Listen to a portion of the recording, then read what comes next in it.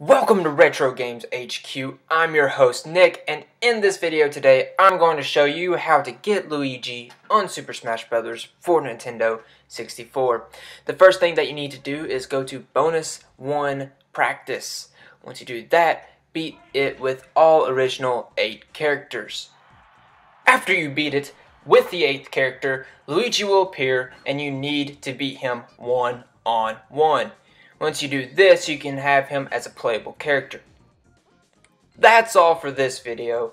If you enjoyed it, stay tuned to my channel because I'll have more how-tos and gameplay of retro games. Also, check the description below. I'll have a link to another how-to for Super Smash Bros. N64.